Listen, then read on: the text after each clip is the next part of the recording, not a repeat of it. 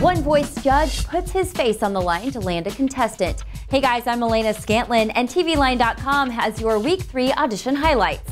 The Voice's Season 3 blind auditions entered its third week Monday night, and it's clear the judges are getting desperate to fill those final spots on their teams. Last week, Blake pulled out his Academy of Country Music Award to land one singer, and this week he went to even greater and weirder lengths for 42-year-old Terisa Griffin, who sang Adele's Someone Like You.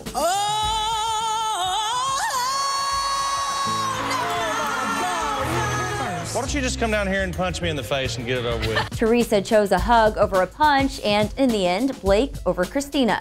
Another highlight, Alexis Marceaux, who sang Fleetwood Mac's Go Your Own Way.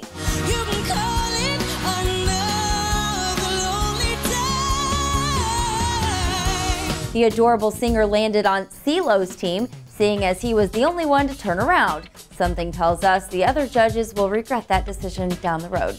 We also loved Brandon Mahone, who sang I Wish It Would Rain by The Temptations. Words can never explain, I just wish it would rain.